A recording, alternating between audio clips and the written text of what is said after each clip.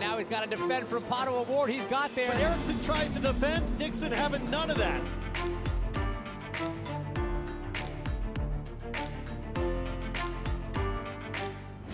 When drivers talk about defending their position, they mean protecting themselves from being overtaken from behind, obviously. And the way that we tend to do that is we tend to park the car behind us at the apex.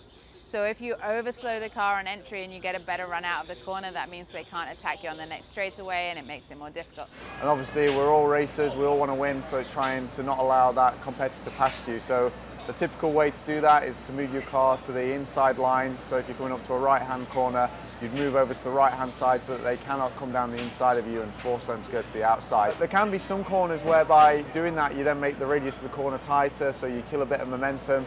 So you can actually be better sticking to the outside line, opening the corner up and going faster, but that's very much a corner-to-corner assessment. You need to know the corner that you're approaching and make that decision in the split moment, which can be trickier, you know, in certain scenarios. Everybody always has a different strength and weakness in different parts of the track. That's what makes this sort of sport so interesting. So, you know, if you feel that you are particularly confident in one area of the circuit, so in the brake zone, for example, you feel that you can outbrake the guy behind, then you would probably choose not to be quite so defensive in the brake zones.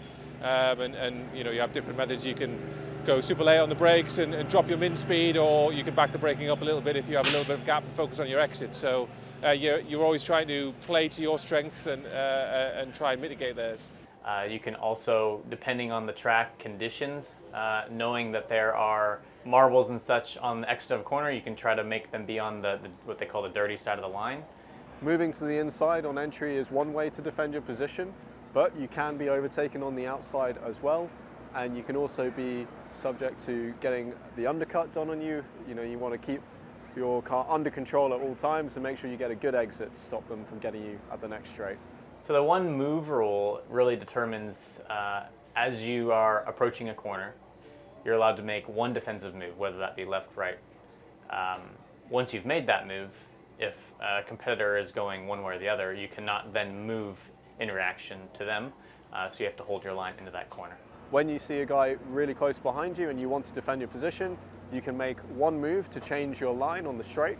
You then cannot move all the way back to the outside. That would be a second change of direction, a second move, which is not allowed. You have to give your competitor space at all times. And also you can't move in reaction to the car behind. So your move has to be coming out of the previous corner, go to where you want to do it and stay there.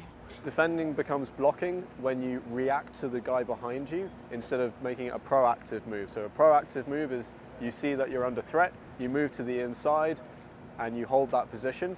If you just watch your mirror and move only when you see the guy behind you moving, that's reacting, that's blocking. Yeah, if you're making multiple maneuvers, somebody may have a better drive at the previous corner, getting some momentum along the straight. One of those things that you can do is try and force that driver to lift behind you with multiple maneuvers, which is technically against the rules. The key to defending and not losing too much lap time is by not braking too early, not killing your minimum speed too much, because obviously if you slow yourself down, then you might only be fighting with one competitor, and if you slow down too much, you're going to bring 2, 3, 4, 5 guys into it, and then defending becomes a lot more difficult in that moment. So yeah, my key to not losing too much time would to be still be braking as late as you can whilst on the inside line. Obviously not too late that you miss the corner, and not overslowing the apex. Defending while not losing too much time is very tricky, but generally it means not doing too much. So if you're not under threat and you really don't have to defend your position, don't stick to your line, take the fastest line. Only move when you need to or when you feel like you're really under threat from a move. If you're in the middle part of an endurance race, someone who's quicker than you, it can be better to just not defend too much and let them go, focus on your race and figure out how you're going to get them back later. Ultimately, the closer you can stay to the racing line, the minimal amount you can make defensive maneuvers is going to help your lap time, and the more aggressive you have to be in defense, the more lap time you're going to lose. So yeah, I usually balance that based on how critical it is to hold that position at that time. You should always be looking forward. That's been my motto ever since I was in karting. If you're looking in the mirror, you're going slower. So I generally am not a very defensive driver. I try to just run my race. My way of defending, I'm not a big, trying to shallow the entry. I usually try to use traffic as much as I can, and I think that's the most efficient way to not lose time on track and still hold your position.